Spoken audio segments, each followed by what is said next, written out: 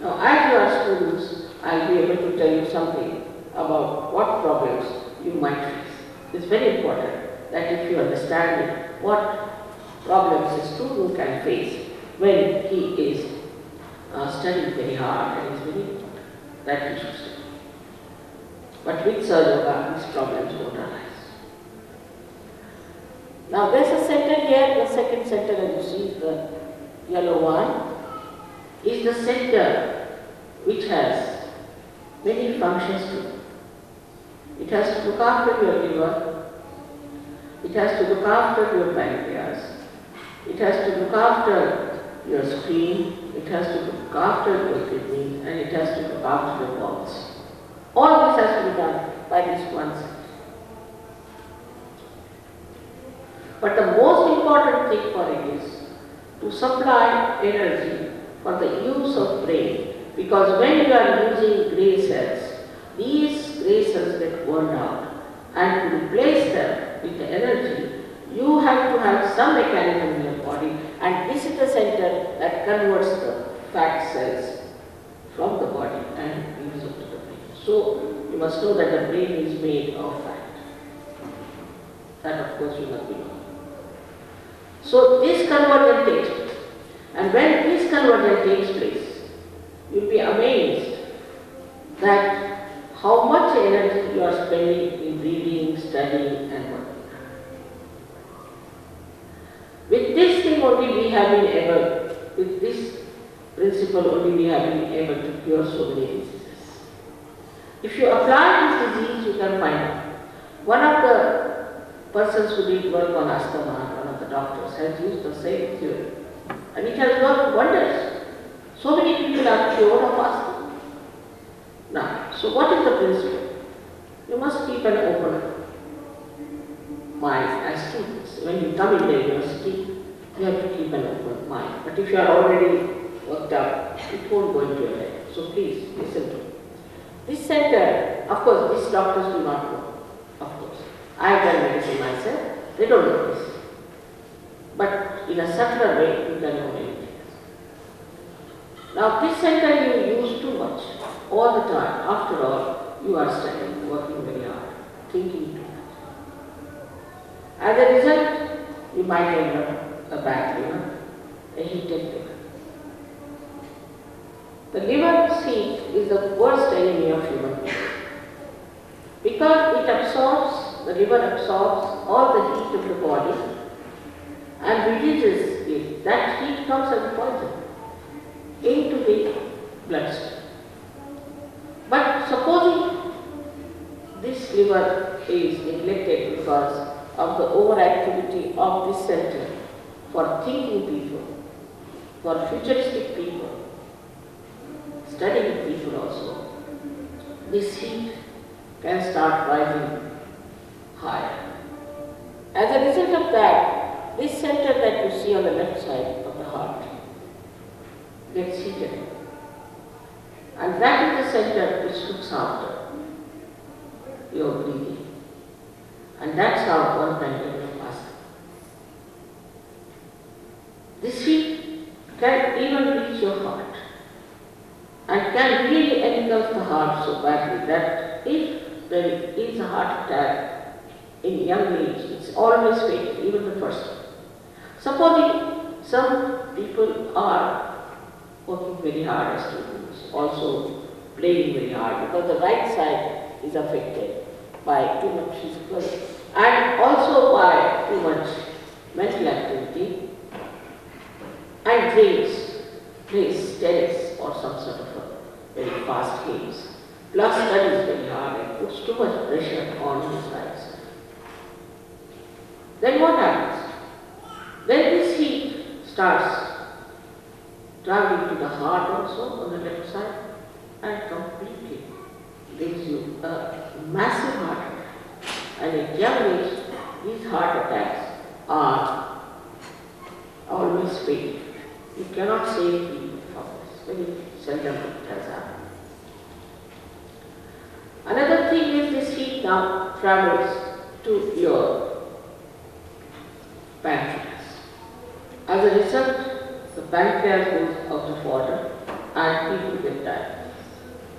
In India, in Middle East, unless and until you put so much sugar that the spoon has to stand at a perpendicular angle, they don't think it is tea. They drink so much of sugar in the villages, but nobody gets diabetes.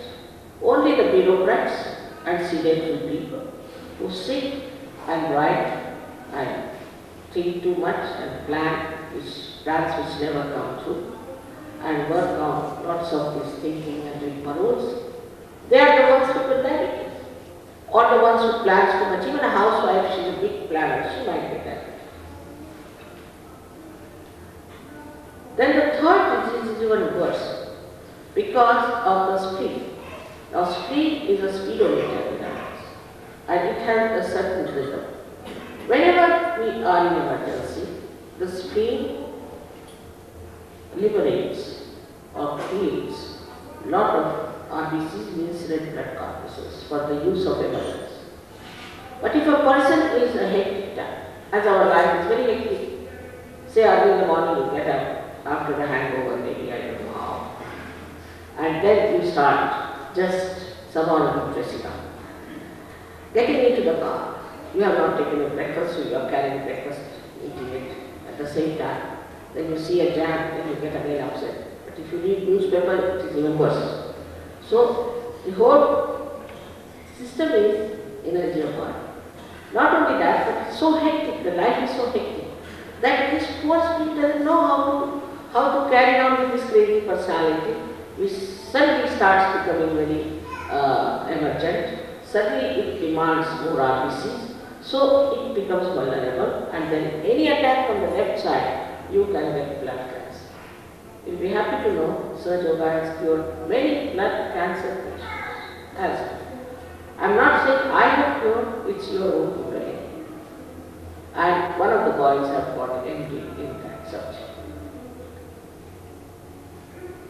So it is already recognized in India, because this is an ancient science for me. This is the science of the roots. While you have the science of the whole civilization, but you don't know the roots. We have to know our roots, and if it is coming from India, it doesn't matter. Not only in India, it has been said, even in the Bible, tree of life is mentioned and appear before you like tons of flames. These centers look like really beautiful, very soothing tons of flames. We call them as petals in India. So then this heat can travel up to your kidneys, and the coagulation of the kidney takes place. When the coagulation takes place, they put you on the dialysis, but I assure you, nobody can be saved out. All your life you go spending money with this dialysis. It's a horrible thing, and after some time die. It has to be a accident. Then the worst is the bowels. You get into a funny situation where you might get a bilious tempera, where all the time if you're nauseating, you can't eat food, and you'll vomit out some bile all the time, or your attention is never happy. Then the last one is constipation because of the heat. All these things are because of one center. So it is very important that we should understand about our being inside and get it to balance, and must know how to get it cured and how to work it out. It's all our knowledge and it's our body, and we can do it without going through that MBBS course which takes you out of life. It's very simple to keep yourself on.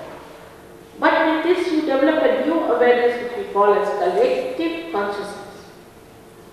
And this collective consciousness gives you the complete indication of your centers because of selfhood and self-knowledge on your fingertips.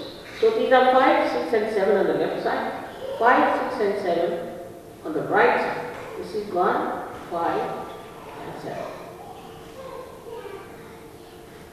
And you can feel it. Of course, in the medical science they do say that the sympathetic nervous endings are at the end of the fingers. That's they say. But you can feel it. Even children, if they dry their eyes with some sort of a handkerchief or something and ask them, what's wrong with each other? They'll raise the same finger, or maybe the two fingers. And you ask that gentleman, because it is decoded, are you suffering from this disease? Yes, but how do you know? The children have told us. So you can diagnose yourself. People become mad without knowing that they are becoming mad. People develop cancer without knowing that they are developing cancer. All kinds of things happen to you without knowing what is wrong with you. But with this, you immediately know what is wrong with you and you can correct yourself. You can correct yourself. And with this corrected consciousness, you can feel the centers of others also. But you have to reach a certain state, which we call as doubtless awareness. As Nirvikalpa Samadhi has said in Sanskrit. Once you reach that state, in that state, you can feel anybody's centers. I mean, most of the surgeons who are here are quite difficult.